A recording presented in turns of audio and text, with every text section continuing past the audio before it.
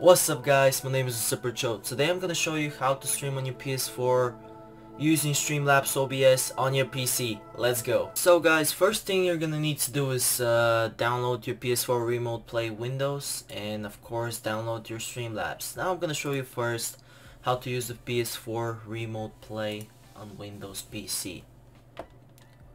Basically guys, with this you're gonna play on your PS4 through your PC. So guys, this is for your PC. So before you're using the PS4 remote, you have to do first some settings for your PS4. We're gonna go through them actually right now. First you have to enable actually the remote play. That's for the settings. We're gonna do that right now. Activate the system as your primary PS4 and start remote play while playing PS4 system is in rest mode. So let's go through those settings right now. Alright guys, I am in my PS4. So those are the first settings you need to do. You need to go to settings first and then go to remote play connection settings, and here you can enable the remote play. You click on enable over here and that's the first thing.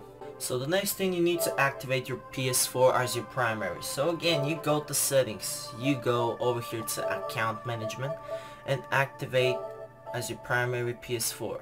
It is activated, there you go. I have it activated, so you have to do the same right now. The last thing you need is the power save settings guys. So you go again to settings, you go to power save, there you go, the power save settings. Set features available on rest mode, you click right here. Then you click on stay connected, to the internet, and then enable turning on PS4 from the network. And that's it basically. Now you can use the PS4 remote. Now I'm gonna show you how to do that. Alright guys, since you've done all those settings to your PS4, now it's time for your PC. After you download it, go on your desktop, there it is, PS4 Remote Play. You click on it twice. So there it is. Connect a DualShock 4 wireless controller using a USB cable or using a DualShock 4 USB wireless adapter. That's to connect with your PS4. First you have to turn on your PS4. That's the first thing you gotta do. You got to rate it up. Do all the settings I just showed you on your PS4. And after that you're ready to use the PS4 Remote Play. So now you connect it. Here we go. I'm gonna connect it with my controller. And there you go. Press the options button on the controller to start. So basically guys, when you press the options button, it's gonna ask you first to log on into your PS4 account through your PC, but that's not a problem. When you do that, you're ready to go. So then you click options.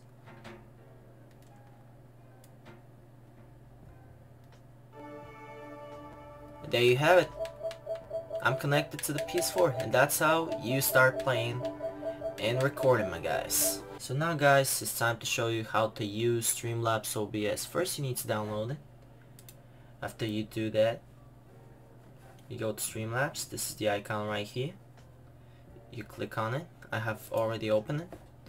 So there you go. That's how it's gonna look at first. So there's a few things you want to do. You go to add a new source and sources. It's right in the middle. You click on that plus over here. Those are the widgets which it can help you out while streaming. So first thing you need to do is, I'm gonna show you what I use, but I prefer display capture, especially when you're using PS4 Remote Play. So you're gonna need that display capture. So let's click on that right here. Add source. This is it. Done. This is how it should look. Yep. You can see everything. Alright, the next thing you're gonna need, the next source you're gonna need is probably the audio input.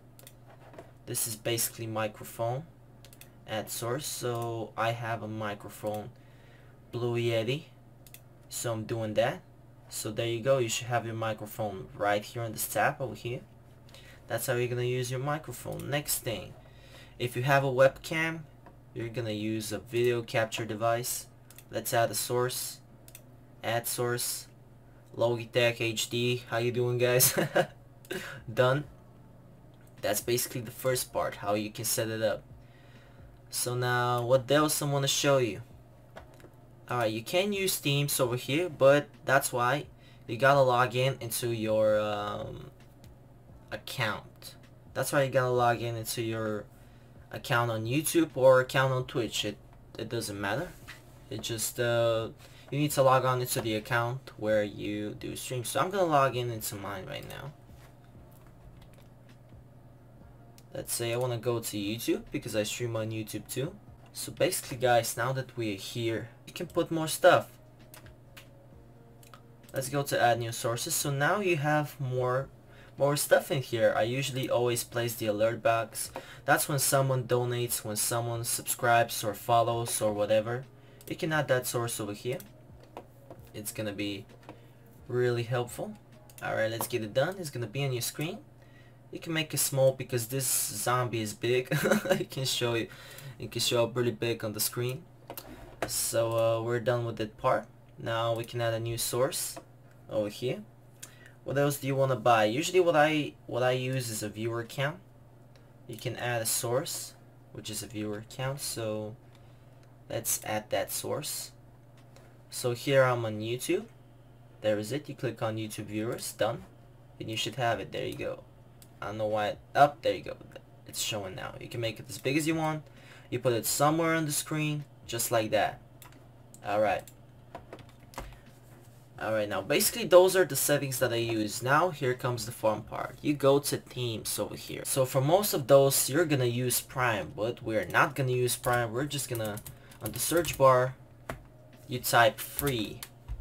Yep, and now you're gonna have all the free overlays, cool overlays. So let's see, I want mine to be red, you know.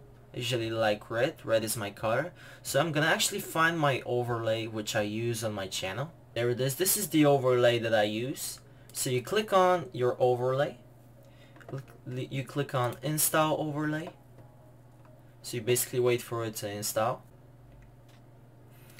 Alright, here we go. This should be... Oh good. So now you see stream starting soon. This is actually a pretty cool thing. But what you need to do is go to live scene. Now that's how it looks. You can see my face cam over here. You can see everything. Over here, this is your name. This is the header name. That's where I click my channel name. Alright. Now you're done. I can adjust it in the middle. Just a little bit like that. That's it, perfect.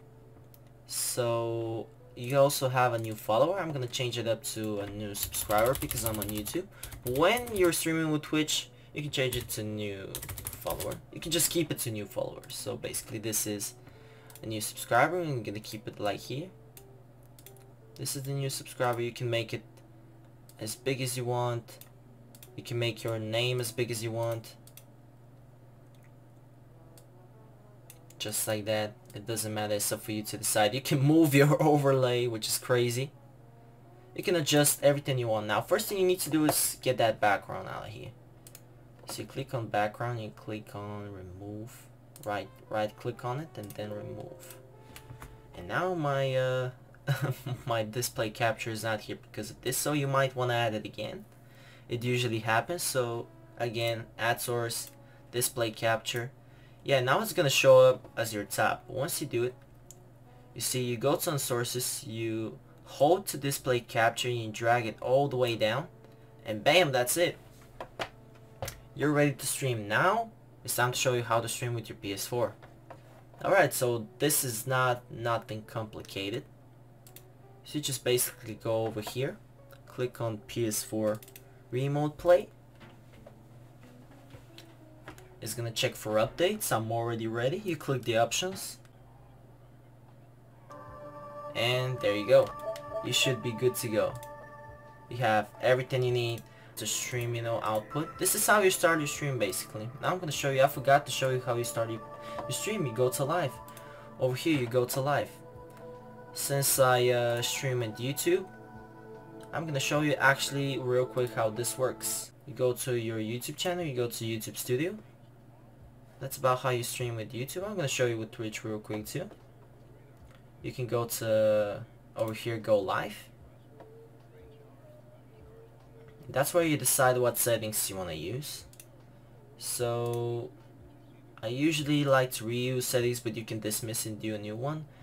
But in any case, let's say I reuse This is it. This is the settings that you're gonna show. You can put up a title, put up a thumbnail. You can create that. Let's say we create it. So this is it. There's no need actually to copy your stream key. Everything is ready. So you basically just go again on your Streamlabs, like I said, go live. This is the new event that you put at GTA 5 online, because I stream on GTA. Confirm and go live. That's how you start it.